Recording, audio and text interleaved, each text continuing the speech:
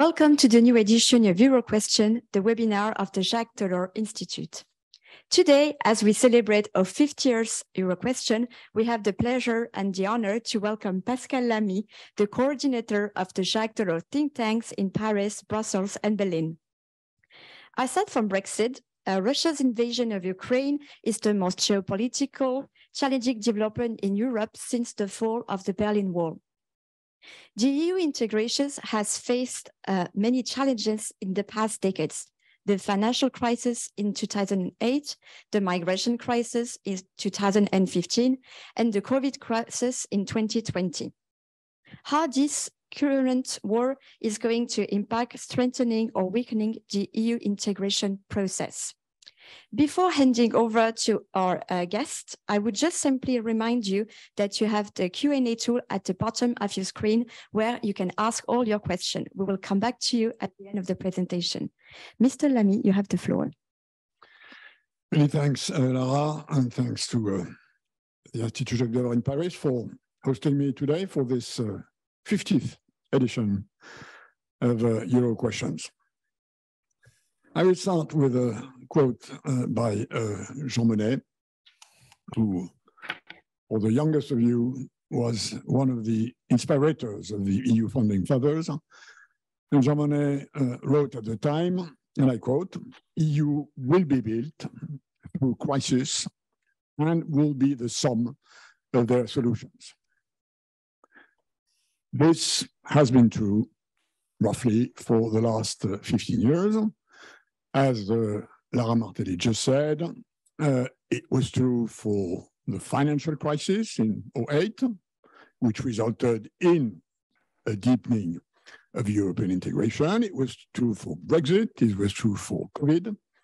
All these steps recently led to more European integration, hence, in my view, a stronger Europe. How about this time? Given that the invasion of Ukraine is certainly a much bigger geopolitical and geoeconomic shock than what we've had for the last 20 years. That's today's question. And my answer is a typical economist or politician answer. The jury is out. It depends, and it's probably too soon to say today whether or not Europe will emerge stronger or weaker from this terrible challenge, which of course is first and foremost a challenge for our Ukrainian friends. They are on the front line. We are not. I see reasons why Europe could emerge stronger. When, and also can see reasons why it could emerge weaker, which we need to consider seriously. Starting with the reason for being optimistic, at least in my view, a stronger Europe after the Ukraine war, I can see three reasons. First is this very strong demonstration and show of unity and solidarity. In a few hours after Russia invaded Ukraine, EU reacted very strongly, very quickly, and in a surprisingly united way. Of course, it took a few days or a few weeks to build this enormous package of sanctions against Russia. Of course, it took a bit of discussion to decide that a part of a EU budget, which is not the EU budget full-time, but which is a part of the EU budget, to pay for weapons that would be sent to Ukraine, which is a big step forward for the European Union. Overall, this is something which Europeans and the rest of the world will remember as a big step in unity. Second reason is that, in my view, this challenge for Europe, this ordeal for Ukraine, but this challenge for Europe, be a boost to strategic autonomy to a more geopolitical Europe, as advocated by the President of the Commission, Ursula von der Leyen, some time ago. I think it's pretty clear that the European Union needs stronger autonomous capacities to react to external shocks of this kind, whether it's the military shock, whether it's a military aggression, or an economic shock like the one we have on energy.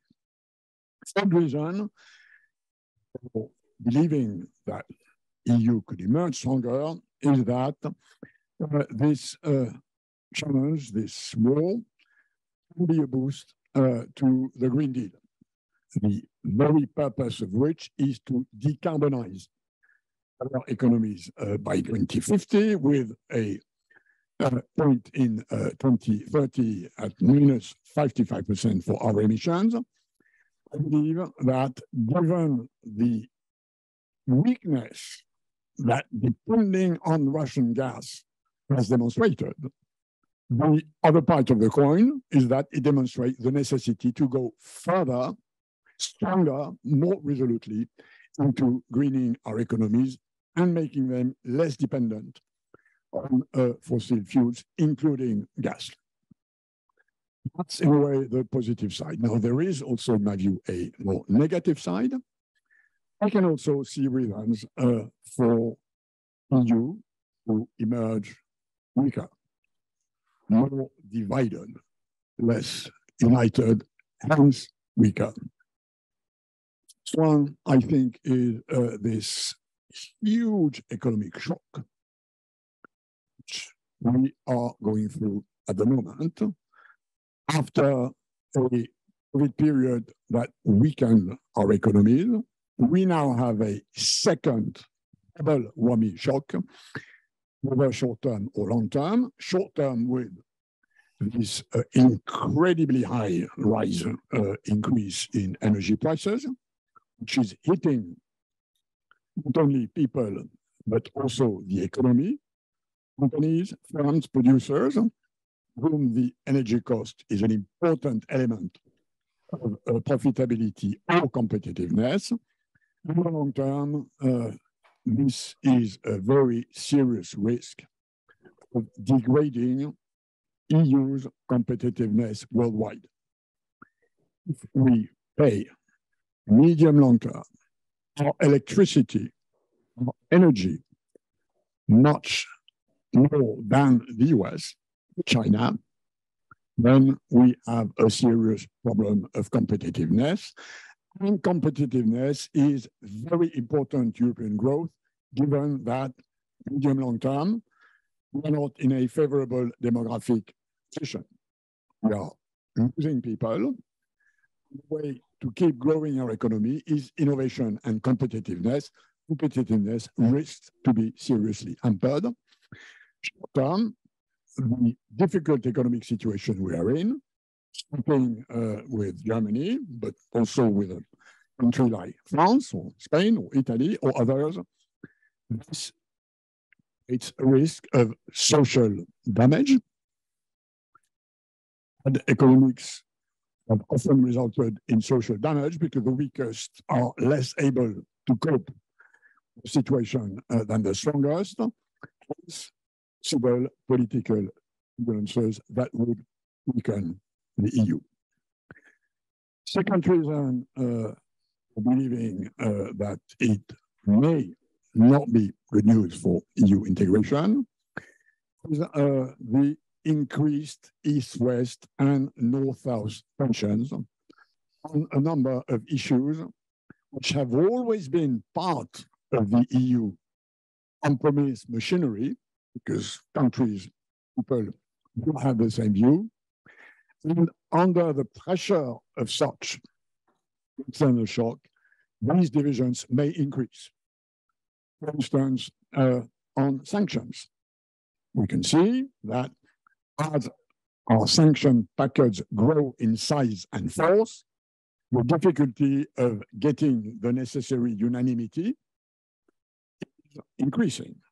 What if in one or two next notes, we would be less united. This is a problem, and we've seen that, notably with a country like Hungary, who only accepts EU sanctions if basically they don't have to apply them, which is a breach in unity.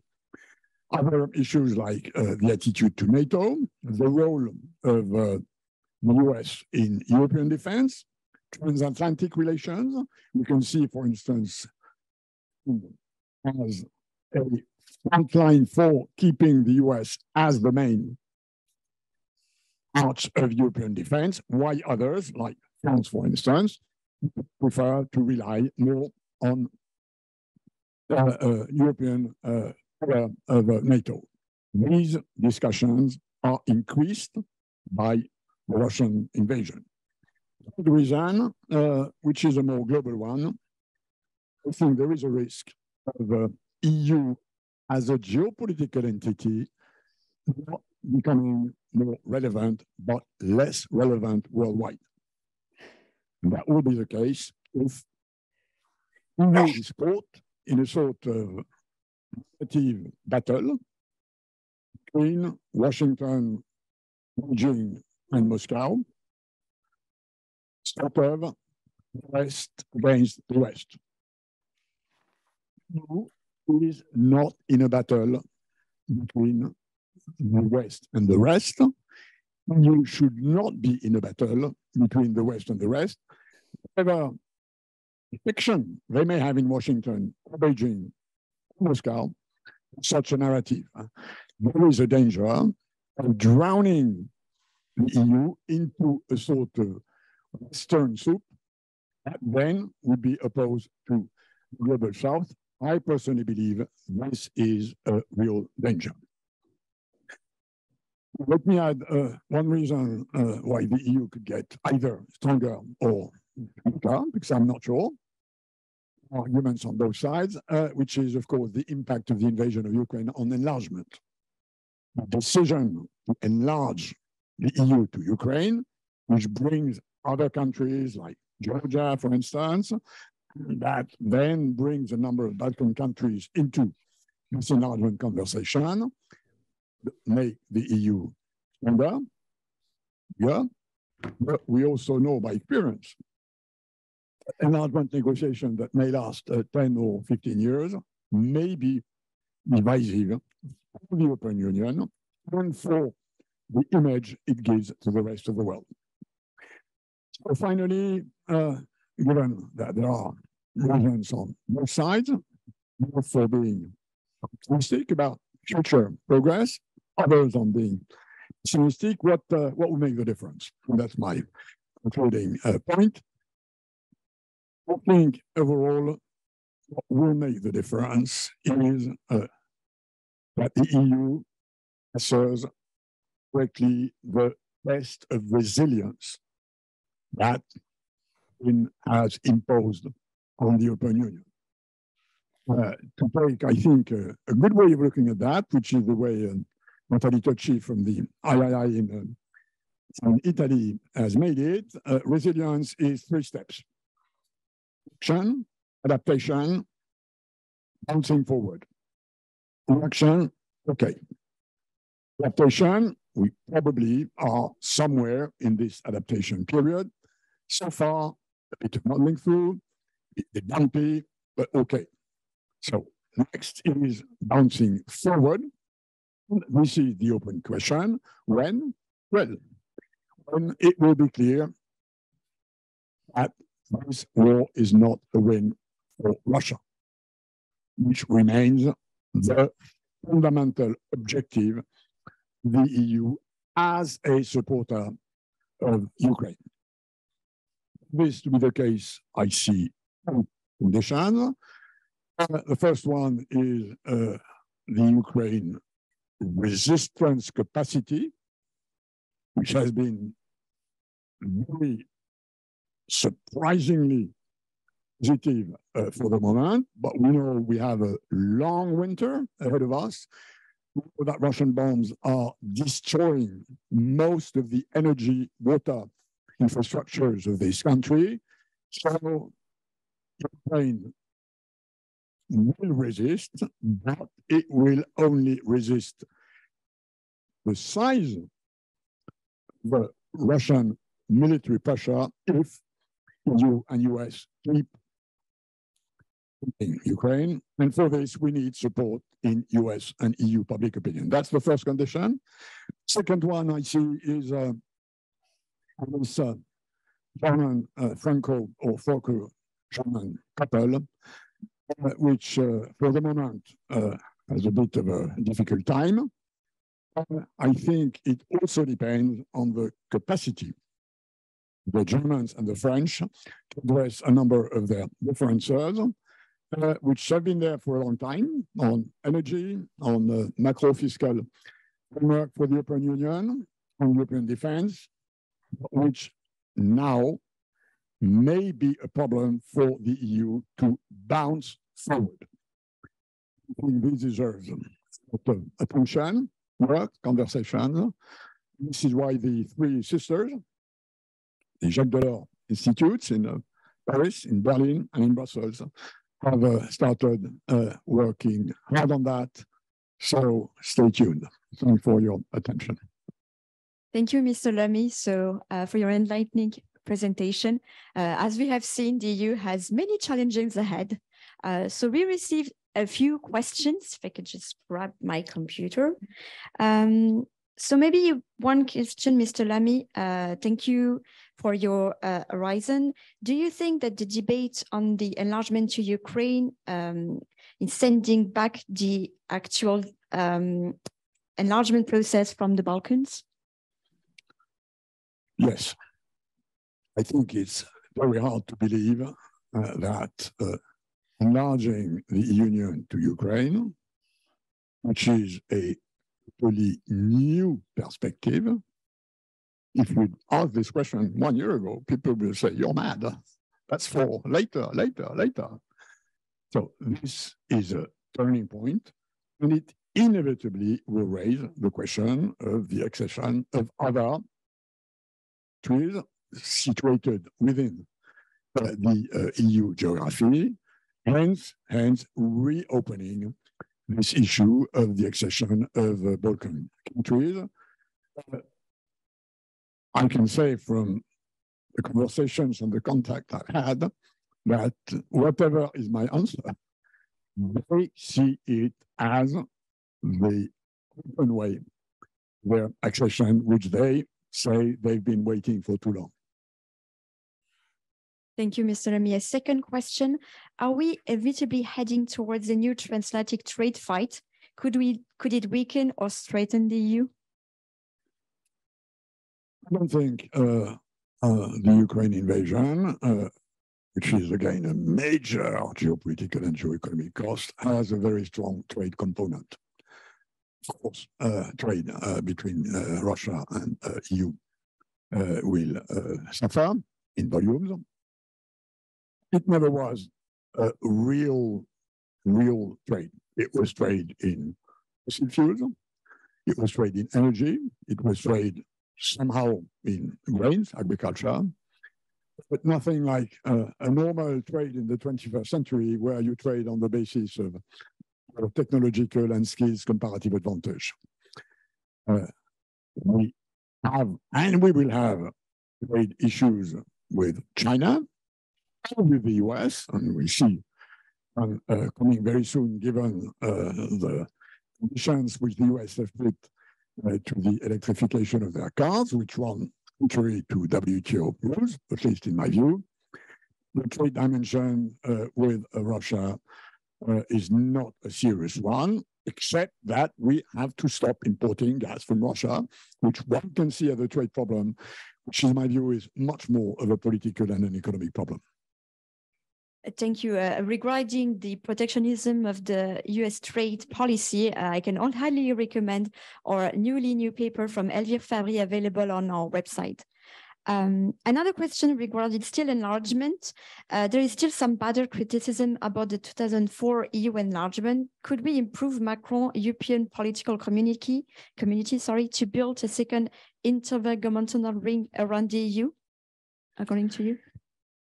Well, I believe that the intention the French President of the Republic with this initiative of the European political community, which is a sort of grouping, rather loose, non-institutionalized, round table where European countries, whether belonging to the EU or not, conversation about common challenges. I think his view is that it can be a bridge between today, where we have EU and non-EU members, to another period, which I think France accepts in principle now, where quite a lot of these non-EU members will join. I see that as a bridge. Currently, the first step of that was reasonably positive. So far, it seems to have a sort of better flotation capacity than previous initiatives of this kind, which did not float during the last 50 years. Thank you. Another question. At this point, do you think could there be a long-term impact of the conflict on the Franco-German cooperation within the EU? I think it enlightens, it puts under the spotlight existing differences. As medium and long term, I think inevitably these differences will have to be addressed by the necessary compromises, because this is a fundamental condition for EU to move forward in its integration. And this, my view, is very simple. We need a stronger Europe in this world, which will be dominated by China and US.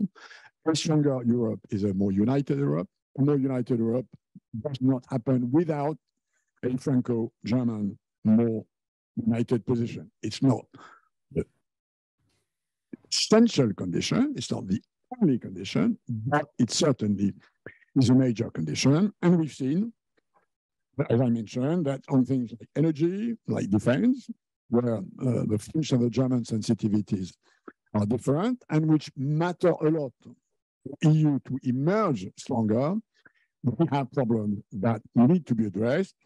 I think it's pretty clear. I think neither Macron nor Scholz have in recent times pretended that there were an agreement on everybody. I hope, again, Jacques Delors in Paris, Berlin, and Brussels will be trying to contribute short-term to finding solution. I think what Jean Monnet said will play on the positive side. Yeah, let's hope for it. Maybe another question. So you mentioned at the beginning of your presentation that this commission is a geopolitical one, but do you think the relationship with China will weaken or strengthen the EU integration process?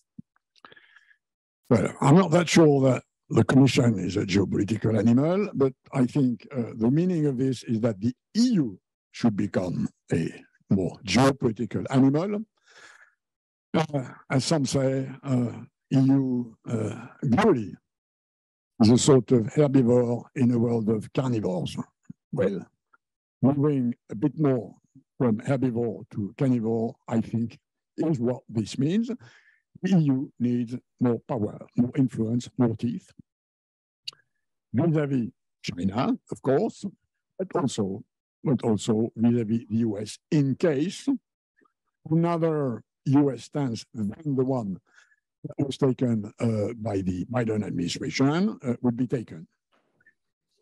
With China, I'm all with this triangle of China being a competitor, a rival, and a partner.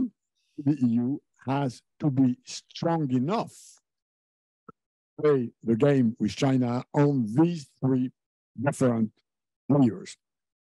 It's a rival politically. We want democracy to remain and to progress. This is not the Chinese view, unless they call it democracy with the Chinese characteristics, which for us doesn't really look democracy. They are a rival economically, and then we need to rebalance the economic relationship, and the Institute Jacques Delors, Paris, Berlin, and Brussels published recently a good piece about that, which we were asked to table for the Evian meeting between French and German business last September. But China is also a partner in something like environment, for instance. So whatever proportion give to this relationship between rivalry, competition, and partnership, we need a stronger Europe to deal with what is now a strong China. And do you think that with this strategic autonomy process going on and the war, finally, could Europe be a political power on the global stage? I hope so. Well, we're not there yet. This will very much depend long term whether EU has its own stance vis-à-vis what is now called the Global South. Starting, of course, with a major geopolitical issue for us, which is Africa. The Chinese have an attitude vis-à-vis the developing world, which is both trying to bring them on their political side, use them as a sort of provider of raw material for the Chinese economy. The US want to bring China on their side, a bit like during the war, at the time where US and Russia are competing to bring African countries on their side. We need a third position, which is a much more positive relationship with the Global South. In my view, and we are working a lot on that in Brussels, which is the first term, the Institute Jacques Delors, which is devoted to sustainable development, to try and make the environment, adaptation, mitigation, other solutions, the fundamental strategic axis of a new revamped EU Global South cooperation. This has started, the EU Global Gateway, for instance, but there still is a lot of way to go, as we can see with what's already happening in the COP27 in Sharm el-Sheikh, which started on Monday. Thank you, Mr. Lamy. And maybe a last question. So in my little introduction, I mentioned Brexit aside from the war, but do you think that now with the new government in UK, the EU will finally have a more cooperative partner? I think it depends very much on the UK position, to be frank, and I'm not saying this as a negotiator. I don't have any negotiating responsibility in this Brexit issue. I'm glad about that. I think there are two things. Either a hard Brexit and showing that we can hit these Europeans and that that's the way to go remains, and in which case there will be no agreement, or we used to call them British pragmatism appears, and then they will realize that distancing themselves a lot from the European Union is very costly. They are pragmatic, they will look to a cheaper solution, and a cheaper solution solved by compromise on the Irish Sea border. Well, thank you, Mr. Lamy, for your presentation and answering all these questions. Thank you all for your participation. I remind you that we will send you the replay of this Euroquestion by email this afternoon. The next Euroquestion will be held on Wednesday, 23rd of November. We will welcome Cyril Brett, Associate Researcher at the Jacques Delors Institute. He will come back to us on the EU sanctions toward Russia. We will publish his analysis in the coming days. Before closing this webinar, if I may, I would just like to thank a few people who accompany us through his 50 Euroquestions. First of all, I'd like to thank Sébastien Maillard, the director of the Jacques Delors Institute, who sustained for this idea of this new format. All of our experts and colleagues who participate to this 50 Euroquestion towards the last 2 years. Our technical team, César Riviera, Paul-Antoine Tugaillet, Tanguy Piochot, and Clémence Monet. And lastly, I would like to thank Mathieu Meunier, who had this idea of this format. And Mathieu has just left the Institute a few days ago. So we would like to wish him all the best for this coming future. Thank you all for your participation and hopefully see you in 2 weeks. Merci, Monsieur Lamy.